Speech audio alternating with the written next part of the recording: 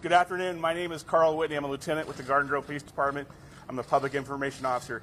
We're here today to do a press conference to talk about the heinous crimes that happened here in Garden Grove and Santa Ana yesterday afternoon. It took place between 4:09 p.m. and culminated with the arrest of the suspect at 6:27 p.m. So right now I want to introduce Chief Tom Duray from the Garden Grove Police Department. Good afternoon. First and foremost, I want to express our deepest condolences to the families of the victims of yesterday's traumatic event. Last night, the communities of Garden Grove and Santa Ana were preyed upon by violent individuals who had no remorse or care for the safety of anyone other than himself. As the violent acts continued, the Garden Grove Police Department deployed all personnel to the area. We activated elements of our SWAT team that specialize in the apprehension of dangerous and violent suspects. Undercover detectives located the suspect's vehicle in front of the 7-Eleven, which was located at Harbor and First Street in the city of Santa Ana. As the SWAT team and undercover investigators began to converge in the parking lot, the suspect exited the 7-Eleven armed with a handgun and a large knife. As officers began to give commands, the suspect quickly dropped the weapons and surrendered to officers. It is my belief that the Garden Grove police officers' response and apprehension of this individual saved the lives of many other community members. I would like to commend the Garden Grove Police Department for their quick thinking, coordination, and teamwork that unfolded during this chaotic event. It was nothing less than outstanding.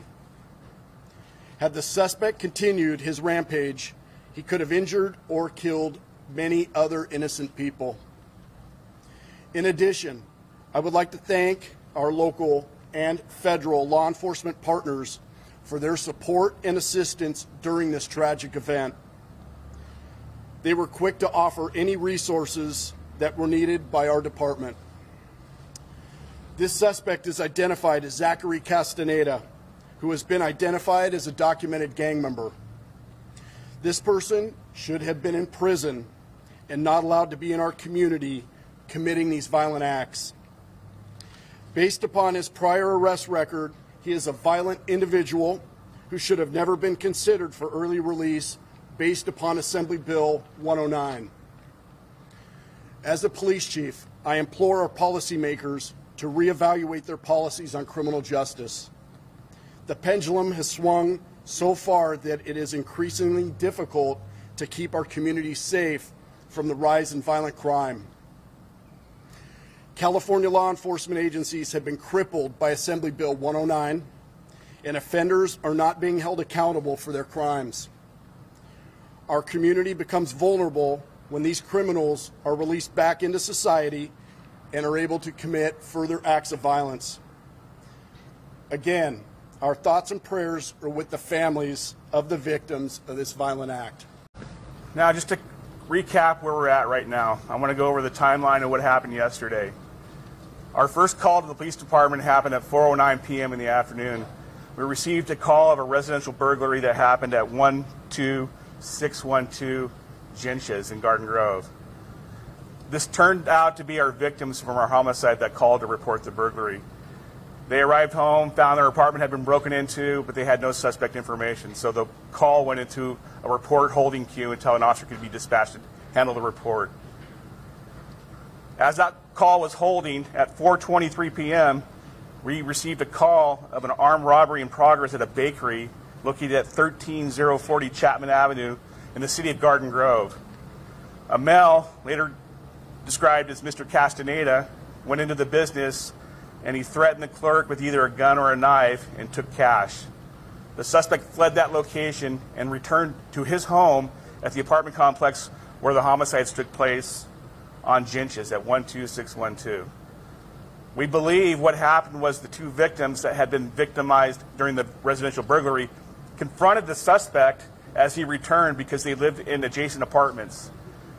An altercation occurred between our suspect and our two victims, and our 2 victims were ultimately stabbed and succumbed to their injuries at the apartment complex. We received the call, arrived on scene, and found both victims down in front of the apartment, one on the balcony, one inside the apartment. One victim was transported to UCI Hospital, where he died from his injuries. After the homicide, we had the robbery happen, we had the homicide going on. We received a phone call back to our communications center at 5:39 p.m. about another armed robbery matching the same suspect description. This robbery occurred at the Cash and More business located at 12845 Chapman. Our suspect went into that business, threatened the clerk with a knife, and took cash and fled the scene. So now we have 2 robberies and we have the double homicide happening, and it's draining our resources here in Garden Grove. At 6:06 p.m., another armed robbery happened at Best One Insurance. This was a savage attack. I'm going to release this video later on where it shows the victim, a 54-year-old employee inside the business, was doing her daily operations of her business, sitting at her desk, feeling safe inside a business. Nobody expects to go to an insurance company to be attacked and almost killed at the time. Our suspect walks into the business, confronts the female victim, and without provocation, he stabs her multiple times. I'll release this video after this press conference today. After that stabbing happened, there was a check cashing business in the back of the same insurance company. That female victim threw cash at the suspect. He took the cash and fled the business. After that attempted murder and robbery, we received another phone call at 6:09 p.m. from a person reporting a stabbing that happened at the Chevron station, which is near Harbor and Banner in Garden Grove, just north of the 22 freeway. Our 44-year-old male Hispanic victim was pumping gas. Our suspect was also getting gas at the same location. Sometime during this altercation, our suspect produced 2 large machete knives, attacked our guy who was pumping gas into his truck, nearly severing his nose off and stabbing him in the back.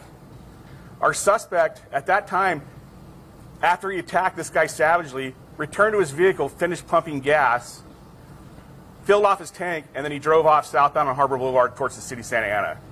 At this time, we're making radio announcements across the Orange County. We're asking for assistance from other agencies to be on the lookout for this suspect. Our undercover detectives who were here at the station suited up, put their vest on, and went out hunting for this individual.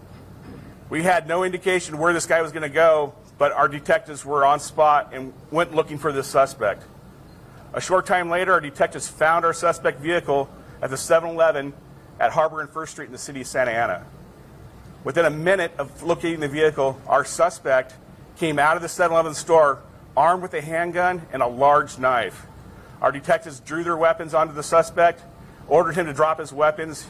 He complied. He threw the gun down, threw the knife down, he was taken into custody. At that same time, customers came out of the 7-Eleven store, said that the security guard inside had been stabbed and needed help. Our officers diverted into the store, started life-saving measures on this individual, started doing CPR, but unfortunately the security guard later died at the hospital. We learned that the security guard inside the business was followed by this suspect, was attacked from behind with a large knife, dropping the security guard to the floor. After he was stabbed numerous times, our suspect used his large knife and cut the weapon, the gun off the security guard's gun belt. That's the gun he walked out of the store with. If not for our undercover officers stopping this individual coming out armed with a handgun and knives, there would have been more loss of life in the city of Garden Grove or Santa Ana. After this, we learned that at the subway across the street from the 7-Eleven, we learned that there was another homicide where an innocent victim was attacked by the same suspect. So what we have right now, 4 needless homicides happened here in Garden Grove and Santa Ana. The flags behind me are at half-staff. That's for the needless violence that's happening across the United States. This violence has to stop. And we're here in a collaborated effort together to try and stop this violence in Garden Grove. So our detectives, our officers, our city council, our lawmakers behind us are all together to stop this needless violence in Orange County. So we appreciate all the support from the community, and we want to make sure this violence stops. What's going to happen from here on out, it's going to take another 48 to 72 hours for us to finish our investigation. We're collecting evidence at all the different crime scenes. There's 8 different crime scenes. It's going to take time to process this evidence. Once we have our case put together, the Orange County District Attorney's Office is going to file charges on our suspect, who's going to be arraigned tomorrow. At this point, we don't have any other victims. We have the 4 victims from the homicide, the robbery suspects, and we're still collecting evidence right now. We interviewed the suspect. He continued to fight our detectives through the night. Several times he had to be detained, he had to be hobble restrained. He remained violent with us through the night. He never told us why he did this. We know at 3 locations he robbed people for cash, so we don't know if the motive behind this was purely for robbery, but there was no indication that this was a hate crime. We just know this was a random act of violence, and the guy unleashed evil across our 2 counties, or 2 cities. I don't know his exact release date. We're working on that timeline right now, but I know he has a violent past, he has gang associations, and we're working on his criminal history right now. Yes, thank you. David Valentine, Chief of Police, Santa Ana. In terms of the question on point, we are looking into the full background of the suspect that we have in custody, under the custody of Garden Grove Police Department. The suspect does have a sibling who was killed in an incident in Santa Ana. I know recently we were out at the complex to deal with a suspect over a child custody issue he was having with his ex-wife. There was some type of where he took the child under, because the child was under monitoring visits, and he left with the child, so we went there to investigate that. As far as any other incidents involving the suspect, I don't have that right now. As far as your question about the table being taken from our victim's residence, there was a table that was taken, and there was evidence that was recovered in our suspect's apartment linking him to the burglary.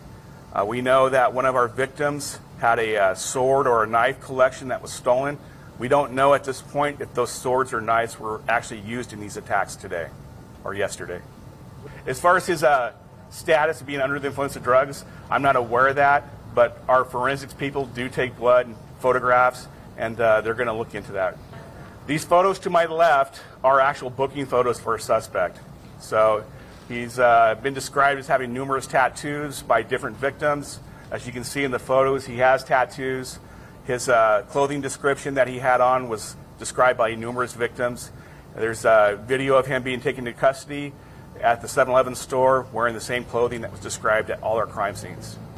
I don't have any indication that he was, but we do take blood from our suspect, and that will be determined through the crime lab. The Mercedes is registered to him, and it's registered to that same apartment complex where the first 2 murders took place. So the security guard was working at the store for security purposes. He was inside. He was followed by our suspect. You can see in different videos as the security guard made his rounds in the store, the security guard was attacked by our suspect, and after being attacked and taken down the ground and stabbed numerous times, he was disarmed. After that, he left the store where our detectives took him to custody in the parking lot. The 2 victims who died at the apartment complex were roommates. The 62-year-old Caucasian male was the leaser of the apartment, and the other male Hispanic that died at the scene, we had not identified him yet. He was a renter at the same apartment. Well, from the robbery victims to our oldest victim, it goes from 25 all the way up to 64 years old. So we have different ages. To my right is a timeline of all the crimes and the ages of our victims at the different locations. If you couldn't hear you, he asked why he was originally released. I assume you're all aware the status of the law in California is to continually pursue earlier and earlier release of people incarcerated and to continually deschedule serious crimes to more minor offenses. And so, I think the struggle that you heard from the opening remarks from the chief is it's hard for a lot of us to understand how this could be possible. But the pendulum has swung in California to the extent that this person, I think by most reasonable standards, shouldn't have been released, but the status of the law was he was eligible. Chief? So he was convicted for possession of methamphetamine for sales while armed with an assault rifle. I know at one point the suspect's mother was living at the apartment. She had called us a while back asking how she could get rid of her son through the eviction process. That information was given to her. We have not reached out to the mother and have not received any statements from her concerning this investigation. The male victim at the gas station is a 44-year-old male Hispanic. He's undergone some surgeries, trying to reattach his nose to his face. but he's expected to survive. The female victim of the video I'll release later on, she's gone through some surgeries. I was told at one point when he stabbed the victim, the knife nearly missed her heart. So she's going to be in the hospital for some time till she recuperates from her injuries. But she is going to survive. They both are Orange County residents, yes. The witnesses we talked to said there was nothing the suspect was saying to our victims. He just savagely attacked these people, and so, for some reason it was totally unprovoked. The subway incident, the guy was stabbed. He was not an employee. He was a customer that was stabbed there.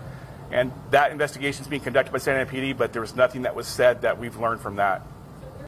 I know at one point, talking to our detectives, our suspect was covered in blood from these different crimes. And at one point, he told one of our investigators that that was not blood, it was tomato juice that he had on him. So, again, the suspect remained violent with us. He struggled with our officers being taken into custody. Back here at the police department, he continued to struggle with our officers. At one point, he was handcuffed. He slipped his handcuffs and put them to the front. So he remained combative the entire time he was here. So the video of the attack, I'm still editing it. I'm trying to blur out our victim to protect her, but I still want to show how savagely this attack was.